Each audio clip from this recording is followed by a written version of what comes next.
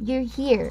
Join me as I read the Schwartz Principles of Surgery 11th edition, and the topic is cholangiohepatitis. You will find this on page 1410. Let's start. Cholangiohepatitis, also known as recurrent pyogenic cholangitis, is endemic to the Orient. It also has been encountered in Asian population, also in United States, Europe, and Australia. It affects both sexes equally and occurs more frequently in the third and fourth decades of life.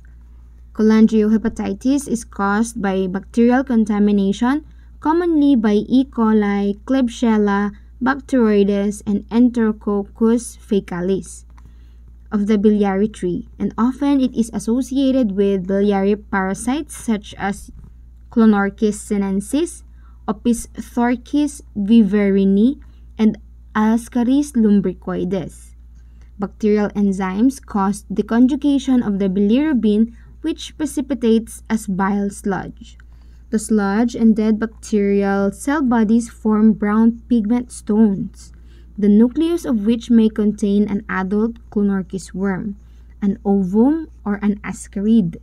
These stones can form throughout the biliary tree and cause partial obstructions that contribute to repeated bouts of cholangitis, biliary strictures, further stone formation, infection, hepatic abscesses, or liver failure, secondary to biliary cirrhosis. Patients with cholangiohepatitis usually present with pain in the right upper quadrant or epigastrium, fever, and jaundice. Relapsing symptoms are one of the most characteristic features of the disease.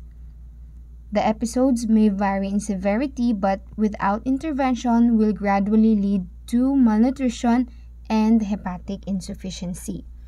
An ultrasound may detect stones in the biliary tree, pneumobilia from infection by gas-forming organisms, liver abscesses, and occasionally strictures. The gallbladder may be thickened and inflamed in about 20% of patients, but rarely contains gallstones. ERCP or MRCP can be utilized for biliary imaging for cholangiohepatitis. They can detect obstructions and define strictures and stones.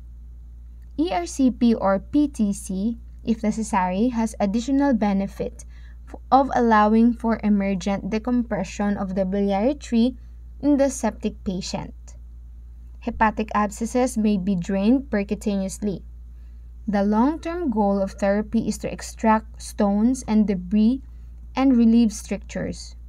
It may take several procedures, and in severe refractory cases in which stones and strictures cannot be relieved, it may require hepatico-jejunostomy to re-establish biliary enteric continuity.